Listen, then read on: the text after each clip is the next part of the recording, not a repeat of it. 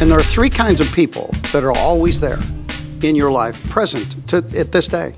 There are compromisers, people that are always trying to take you backwards.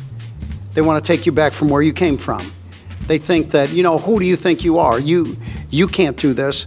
Why do you think you can, you know, that you're going to be the one that's that becomes rich? Why do you think you're the one that becomes smart? And they continually remind you of yesterday. The second person is a companion, people that you walk with, but you're uncertain, really, about what's going to happen with that person because the jury is still out, and we don't really know if that person's going to be a positive person or not so positive.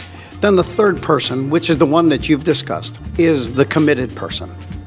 That committed person is rare. So as you begin to go through life, you find these that care as much about you as you do yourself, which then frees you up to be able to care about them more than they even care for themselves. Wow. And you find those people, and those are the people that you can build life with. Those are the people you can build business with. Those are the people you can build success with. Those are the people that you can build successful satisfaction and joy with. Watch the full-length, uncut interview with Dr. Robb Thompson at thinkintl.tv.